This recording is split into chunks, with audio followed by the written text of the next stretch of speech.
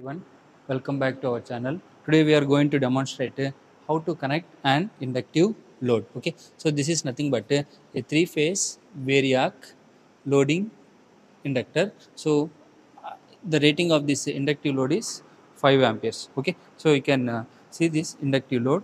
This is an inductive load. Actually, here you have a three-phase transformer, and you have a wheel to load it. So as soon as you rotate it, automatically you can see here the core gets isolated.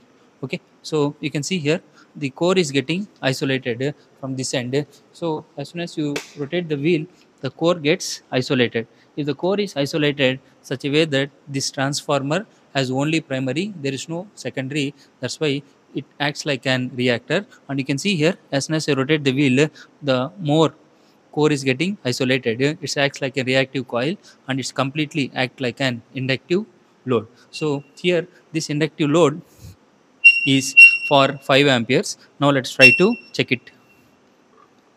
So coming to the connections, so we have to connect this primary side of the transformer. So we have the windings as three-phase winding R1, R2, next one Y1, Y2, next one B1, B2. So now I want to connect in star connection. So star means join all the secondary terminal R1, R2, Y2 as well as B2, and this is how we are going to short.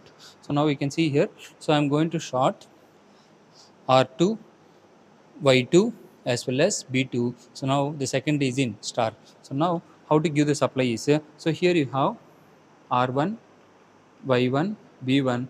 Here we are going to give RYB supply. So this will act like an inductive load which consists of only primary to withstand a current of 5 amperes. So generally for this inductive load we have to connect an induction motor, but we are using only an three-phase transformer which has only primary, there is no secondary. So the maximum amount of three-phase variable inductive load is 5 amperes. This is a 5 ampere three-phase variable inductive load.